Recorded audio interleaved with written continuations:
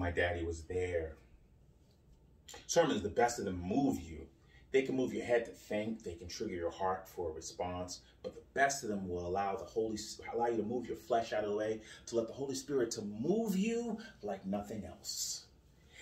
It can be delivered stoically with a monotonic manner, i.e. a priest, or with fire and brimstone, like a Pentecostal preacher getting you to jump off the pulpit. Some make one point emphatically. Others are layered and have multiple messages. But this is a journey over several weeks. Okay, I'm going to lay out quite a bit of information. We're going to go on a journey through Black history. I'm going to discuss the beginning, God in the beginning as I am, to Ham, to Instagram. We're going to discuss Black History Month, what it is, why it is. We'll pivot to history, the history of the world is outlined in the Bible. And we'll lay that over a quick iteration of African ancient history and the spread of Christianity. Then narrate the export of African people across the world and how, though treated as chattel or livestock, Africans around the world embraced the message of the gospel and have always played a significant role in the church in all aspects of life. Ready? Well, this first week, I want to call it My Daddy Was There. Say it with me. My daddy was there. My daddy was there. Now, this pertains to you.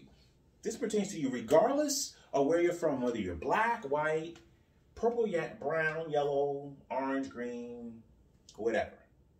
But why? Why do we celebrate Black History Month each February? So, let's see. Black History Month had its genesis seated in Chicago back in 1915. Okay, Carter G. Woodson, a Harvard grad, traveled from Washington, D.C. to Chicago, where he was also an alum, to participate in the national celebration of the 50th anniversary of the abolition of slavery. And this was sponsored by the state of Illinois, where they had exhibits at the Coliseum, which is the same place where they had held the Republican National Convention just a couple of years earlier. So no small venue. And at any juncture, there were 6,000 to 12,000 people waiting to get in to see these different exhibits that basically looked at the progress that African Americans had made during those 50 years. You got to remember, the Reconstruction happened during that time. This was no small venue, but there was great demand. And this inspired Carter G. Woodson. It inspired him to form an organization to promote the scientific study of Black life. And along with the prominent minister, Jesse E. Moreland, they founded the Association for the Study of Negro Life and History, an organization dedicated to the research and promoting achievements by Black Americans and other people of African descent. The group sponsored a national week called National Negro Week starting in 1926. It was the second week in February, which corresponded with Frederick Douglass and Abraham Lincoln's birthdays. Now, this week inspired schools and communities throughout the country to do the same, to have a National Negro Week. And they hosted, lectures and performances. My daddy was there. In the decades that follow, mayors, cities, and around the country began having these yearly proclamations, recognizing the Negro History Week. And by the late 1960s, thanks in part to civil rights movements, as well as a growing awareness of Black identity, Negro History Week had evolved into Black History Month on many college campuses. So in 1976, some 60 years after that 1950 convention, the first celebration of an association used its influence to institutionalize this celebration. President Gerald Ford officially recognized Black History Month in 1976, calling upon the public to seize the opportunity to honor the too often neglected accomplishments of Black Americans in every endeavor throughout our history. And since that time, every American president, Democrat and Republican, has issued proclamations, great and minuscule, endorsing the association's annual theme, from Ford to Trump, now Biden. And this year's theme is diversity. So some ask, why Black history? And I can tell you, as a Black male that spent much of my primary schooling in primarily white schools, if my father and mother weren't adamant about me learning our history, I would have thought that Martin Luther King was the second coming of Jesus and Malcolm X was a demon, and that Africans' contribution to American history was limited to slavery, sports, and entertainment. But while Black History Month has been criticized by both Blacks as well as people of other races, for its unfairness in devoting an entire month to a single people to a single people. There are lessons to be learned from Black history by everybody, especially as it relates to our faith in God. And during this celebratory month, there's an opportunity to reflect on the rich contributions of African descendants to history and remember the price paid by others for all of us to have the privileges that we have today. We will get to see how my daddy has been there all along the way.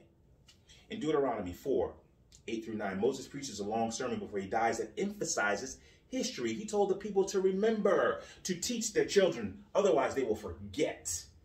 In chapter 6, verse 7, he goes a step further. He tells them to diligently teach their children. That word diligent means to show persistence and hard work in doing something. In other words, Moses was telling people to make teaching their children everything about God and what he'd done for them a priority. He told them to talk about what God had done and his laws. And when they sat down in their homes, when they went outside to play, when they went for walks, when they went to bed, and when they got up.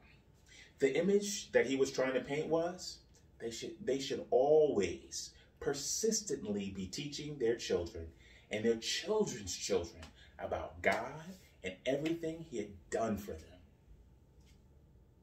They were always to be talking about it. Finally, he also told them that they should write it. They should write about God in their door frames and on the gates, literally. This was to ensure the words were forever before their eyes. Hey, a lot of us have crosses and sayings on the doors of our house even to today. In other words, Moses was constantly telling his people to tell the children about how their daddy was there, how God was there at the beginning, how God has been there in the middle, to give them assurance that he will be there as time passes until the end. So by teaching about Black history, it should not be this gloss regurgitation of the minimal that we all know. Black folks were enslaved, brought to this country, many were murdered, they were free. Rosa Parks sat in the front of a bus, Martin Luther King made a speech, and Barack Obama became president. Yes, that is all important. But this does a huge disservice to the edict of Moses to teach the children about God and everything he has done for them. So let's take a step back. What do we mean by Black? I don't have the time nor the desire to argue anthropology with folks, but I can say this definitively. Africa is over 11.6 million square miles. It's as far north from one end to the south, from Boston to Buenos Aires, Argentina. That's pretty far. It contains many shades of people, hair types, eye colors, body makeup, sizes, heights, and so forth. The tallest people in the world, the Watusis, i.e. Manu Ball, who's over 7 foot, but yet the midget in his family. It contains the world's shortest people, pygmies, whose average male height is no more than 5 feet, like 5'1" maybe. They're the blue black people of Sudan. And the Nubians. You have the chocolate brown complected folks of West Africa. You have the pecan colored of Ethiopia. So when you're talking about Black, we're talking about any of these variations, any of those colors and body sizes. In these countries, we've had the one drop rule. But for the purposes of this message and the following weeks, we're celebrating Black as the derivative of African men and women without any quantification. So follow me. In the beginning, 3761 BC, according to Jewish tradition, the date Adam and Eve were created in the Garden of Eden. Between 3740 BC and 2500 BC, we have Cain and Abel and Seth being born to their parents, Adam and Eve. My daddy was there. I think we all know these Bible stories. We know Cain slew Abel and was exiled. He wandered off to eastern Nod, and we move forward in time where there was a flood. The flood destroyed Eden and all the ancient ones. And then there were 8 people. There was Noah, Mrs. Noah, and their 3 sons, Japheth, Ham, and Shem, and their wives. The 8 of them repopulated the world after the flood. All of the earth population came from Noah and his 3 sons. And it's generally accepted of those sons, Ham is the father of the Black race. Okay. Now, if Ham is a father of Black race, we're doing sort of a reverse genealogy here, not starting with ourselves as normally is the case in going backwards. We're starting with him and coming forward. So with Ham, as a father of the black race, we have to be conscious of something. The Bible does not deal with people by race, okay? It doesn't say this person was black or white or whatever color or Asian. It talks about family lineage. It talks about the places people lived. So we need to know the families, and we need to know where they lived, their habitations. Now, these are Ham's 4 sons, as indicated in Genesis chapter 10, verses 6 through 20, state these specifically. Cush, Mizraim, Put, and Canaan. Now, Mizraim settled in Egypt, Cush settled in what's known today as Sudan or Ethiopia, Put settled in what's known as Libya, and Canaan settled the land of Palestine, the land of, as we know today, as Israel. Yes, that's the same Canaan that the Israelites thought of as the land of milk and honey, the home of Jerusalem, the home of Jesus.